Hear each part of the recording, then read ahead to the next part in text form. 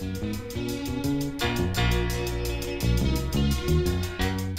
my name is Cassey Ho, and I'm from San Francisco, California. I am a certified Pilates and fitness instructor. Basically, I took my workouts online, so now I'm a YouTuber turned healthy living blogger. Oh, and I also design yoga bags and gym bags.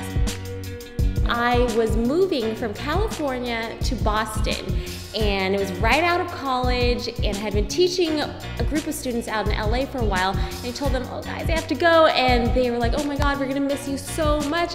And so I decided, well, the only way they can continue working out with me is to put up a video. And then all of a sudden I got all these comments, and then people wanted to, me to make more videos. And I'm like, what is this? I don't understand YouTube. And then around the same time, I think 9 months into my corporate job, I hated it so much. And one of my yoga bags got in Shape magazine, and I decided, I'm gonna quit my job, I'm gonna go full force into the bag thing. And so once I did that, I had a little bit more time to blog and make videos, and because of that, I had more time to write and things, and then everything just started to grow.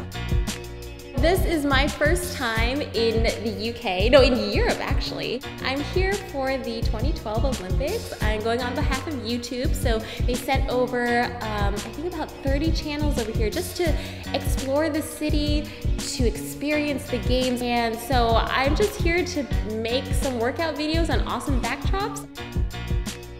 When I make my videos, I really hope that my students, from wherever they're coming from, really become self-motivated to work out themselves. Not just work out to my videos, but take those moves and teach it to their friends and just really build a healthy lifestyle. I never expected there to be a Blogilates community, and I just can't believe that people they really appreciate that, and that I think really drives the community, that cycle, that very infectious positive cycle of wanting to continuously give and give and give, and it comes from both sides too. And I think that's why the community has grown so much, because we both, on both sides, genuinely want to work together.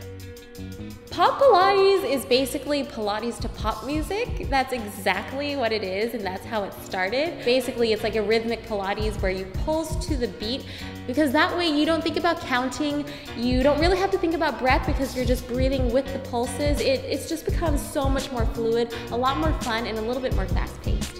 There are so many exercises that it's gonna be really hard for me, and every time I do a video, I always tell them, this is my favorite exercise, this one's my favorite exercise, and I think everything is my favorite exercise. A superstar move that I always love is the candlestick dipper, and basically it attacks your obliques like none other. It is so good and really stretches it out. That one's amazing to get on both sides and really whittles down the core, the waist. For butt, I really like the grasshopper. The grasshopper allows you to clench your butt cheeks together and just lift, and those little pulses really round out the butt, really tone it up and lift it up, which is awesome. For arms, I would have to say I love elbow push-ups. Basically, it attacks your chest, your shoulders, your upper back, and your core all at the same time, along with arms, of course. And so that's a total body move.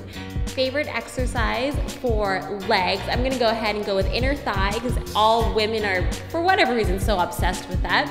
And here in Froggers, what you do is you keep your heels together and you just reach out and extend the legs. And that action of bringing your knees together really attacks those inner thighs so well. So you gotta pretend like there's a pillow or something you gotta clench right in between your knees as you extend. That's really gonna attack it.